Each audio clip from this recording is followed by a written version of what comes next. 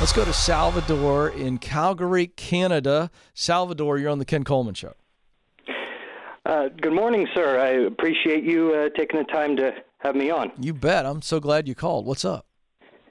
Well, I'm a musician. I've been playing music all my life, and last year was the second year that I was able to make some money from that. I had about 12 or so scattered gigs, which made me around 1,500 or so Canadian. All right.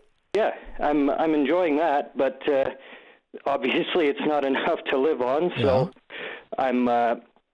my question's twofold. How should I better promote my services, and then also what might be a good fit for a day job? Yeah. Are you, tell me about your music career. Is this instrumental? Are you singing? You with a band? Is it a solo artist? What is it? I'm a bass guitarist for hire, so I have a few bands, and then there are a few singer-songwriter type guys that'll put on shows, and they'll occasionally need a backup. So I have business cards, I have a YouTube channel, and I try to hang around a lot of musicians doing what I want to do. But things. Well, let me ask you this: I had busy seasons in the summer, and then around Christmas, and then.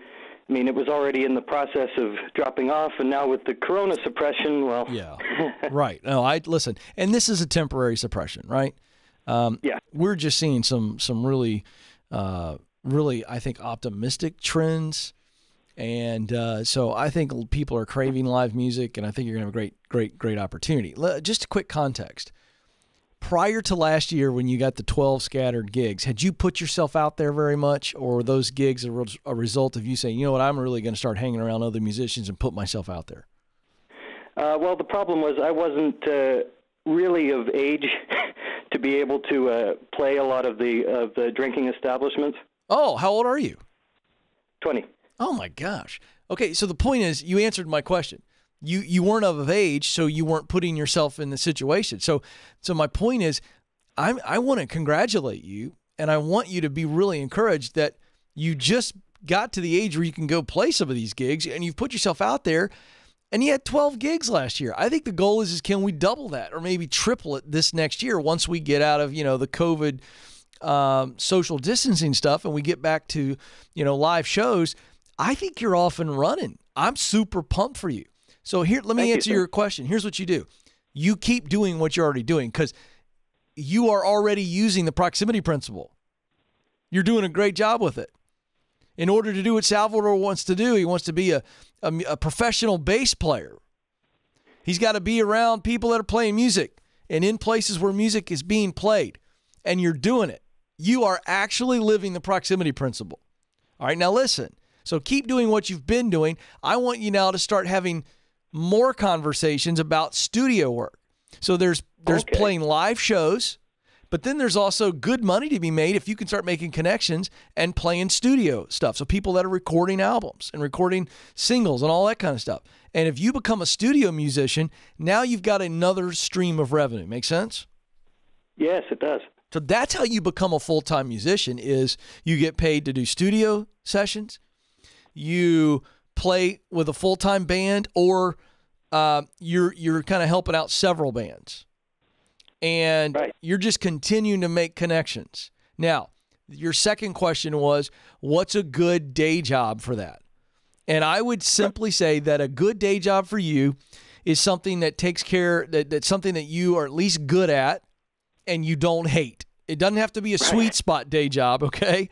It just needs to be something that you're good at, that doesn't take a lot of energy for you. It's just one of your natural talents and gifts. And you don't despise the work because it's always going to be just a day job. Your mind is always going to be on, I got a gig tonight and I got a studio session tomorrow night and all that kind of stuff.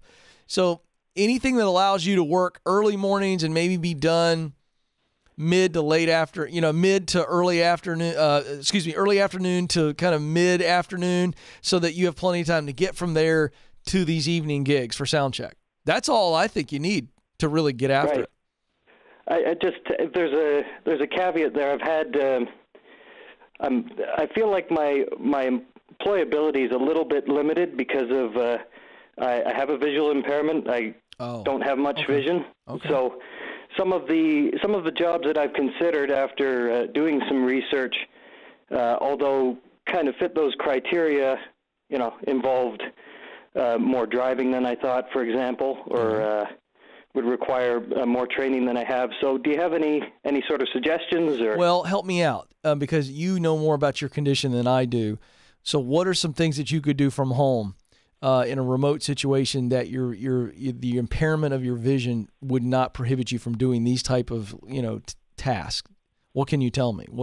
How can you use a computer? Is that a real challenge? I have screen reading software.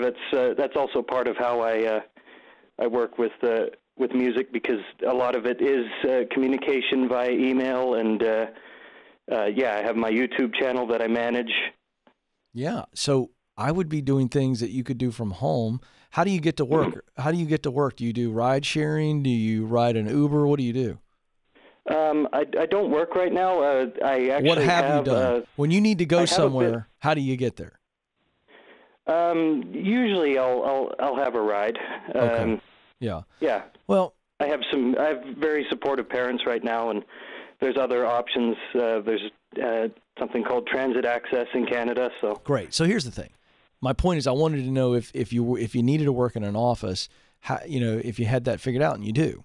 So I think you're looking for a customer service type role where you can talk to people on the phone.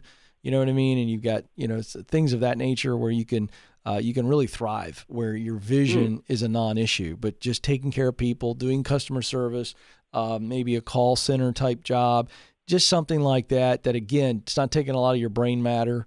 It's not crazy difficult, and it's your day job. Until you can become a full-time musician. But I think you're looking for jobs that you can do remote or more in the customer service side of things, where you're talking to people. You see what I'm saying? And your vision and the challenges with that really doesn't affect you. Okay. Yeah. Look, it's a day job. Right. Right? So what can you do? It gets to this question, and we don't have to walk through it, but it just gets to what can you do in the workplace that you can do right now, and your vision impairment has nothing to do with it at all. It doesn't affect you. That's the stuff right there. So start looking for jobs that allow you to use the talent that you have that won't be a challenge.